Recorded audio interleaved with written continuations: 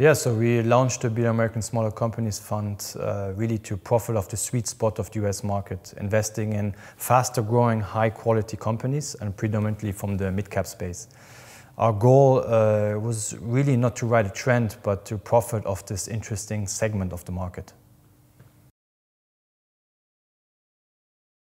So most investors believe that historically small cap companies outperformed large cap companies, and this is true. But actually in the US it has been the mid cap companies which showed the strongest historical performance. And very interestingly, if you now look at the volatility, mid cap companies are just a little bit more volatile than large cap companies, but much less volatile than small cap companies. Therefore, the risk adjusted return profile was historically the highest and most interesting in the mid-cap space. And when you now look at the mid-cap asset class, and I always scratch my head when I see that investors are still underexposed to these mid-cap companies, as these companies find themselves really in the most attractive stage of their life cycle. If you now look at the whole mid-cap space, what historically has performed best, it has been these faster growing companies and the high quality companies.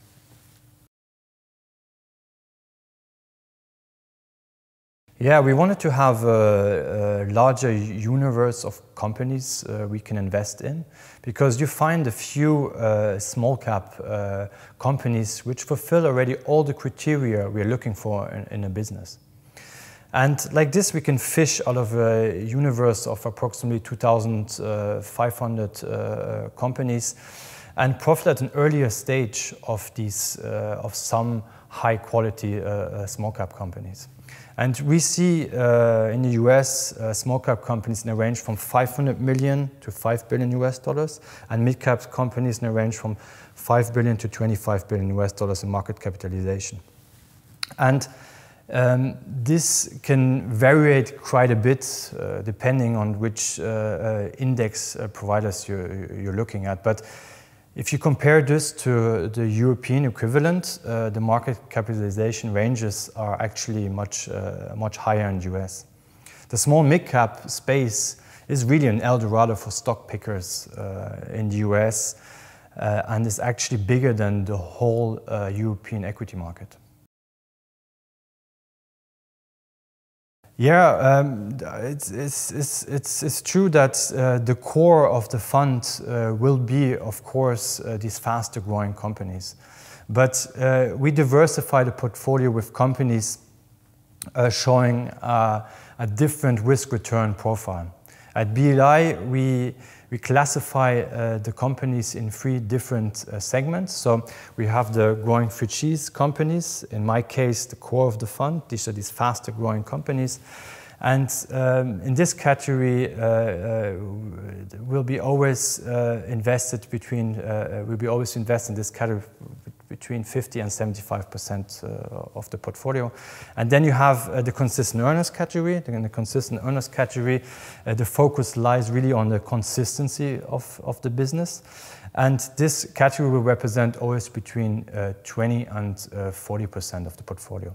This is a category I really like as it takes further risk out of the portfolio next to our quality approach we have. And last but not least, we have the established value category, really not the focus of the fund. And these companies in this category find themselves in special situations. And these special situations can then lead to very attractive valuations. Maximum 15% of the portfolio will be invested in this category. Very well. The BLI American Smaller Companies Fund follows the same business-like investing approach as all of the equity strategies at BLI. We perceive businesses really like long-term company owners.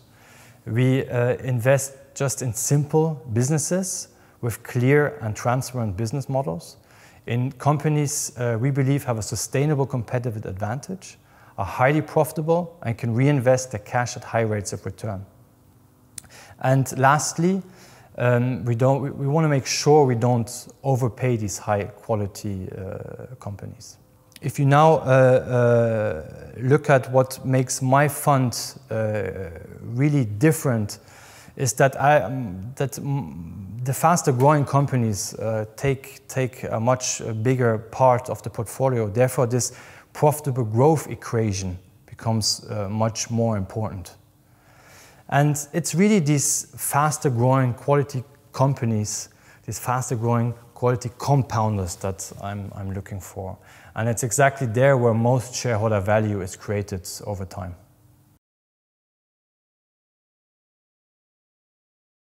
Yeah, actually many. 31 companies out of the 48 companies I own today. In the fund I own since launch. 7 companies have been acquired since, and most of the other companies were actually sold for the right reason, for good reason. What do I mean by this? Is that actually these companies came too big due to their strong performance and market capitalization. And there's maybe just a handful of companies that we sold because the underlying investment thesis really fundamentally changed. So we like to leave our quality companies do their job and compound in value over time, and therefore our turnover rate is pretty low. Yeah, it's true. It's been a tough market for smaller cap managers in the last years. Small and mid-cap companies were really out of favor with investors since 2017. But nevertheless, we were able to perform very well in this market environment. And if you look what has performed best as well in the small mid-cap space, it has been as well by far the technology companies, followed by the healthcare sector. And we at BLI, due to our bottom-up investment approach, find most of our quality companies in the technology sector, in the healthcare sector, in the industrial sector, and the 2 consumer sectors. So our sector allocation can deviate quite a bit towards our official benchmark. Without going into too much detail into the performance attribution since launch, but it has been really our strong stock picking and our bias towards mid-cap companies, which explains our strong relative performance. And just to a lesser extent, our sector allocation has helped. But more importantly, we achieved this being the least volatile fund and being the fund with the lowest market drawdown of the whole Lipper peer group. Therefore, we achieved historically since launch very strong risk-adjusted returns. Yeah, so we at BLI believe that to outperform the market on a consistent basis, you really have to stick to a stringent investment approach. I believe personally that our proven investment strategy is the only one which makes sense over the long term, and is, by the way, the reason why I joined BLI in 2014. If we now look at secret ingredients, without giving away too many of my secret ingredients, I believe that as an investor, you really have to be disciplined and patient when it comes to investing. And because Mr. Market gives you from time to time the opportunities to add some high quality companies at a reasonable price. And then you have to be ready to act. Maybe coming now to a special ingredient, which I believe makes my fund, gives my fund a unique profile.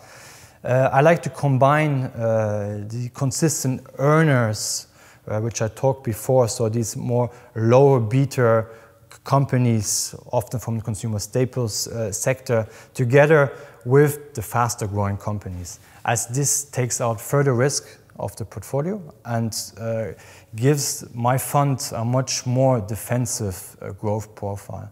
And actually, since launch of the fund, when markets were weaker,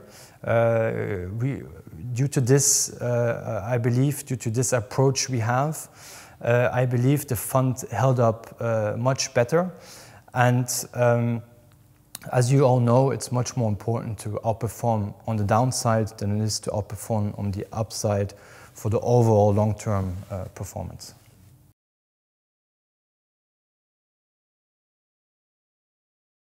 I actually believe it's an advantage being far away of the noise of the major financial centers, and that it leads to a better long-term performance.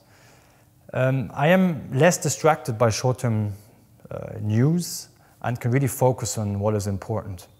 I am 2 to 3 times a year in the US at specialized investor conferences where I can meet all the companies of interest. And I profit as well when I'm in the US to organize trips to the company's headquarters. So I have all the access I need to be able to do a good job and able to understand all the fundamentals and fundamental drivers which are important in a company. Yeah, it's always difficult to time the market, but I believe over the long term, every investor should take advantage of this interesting segment of the market.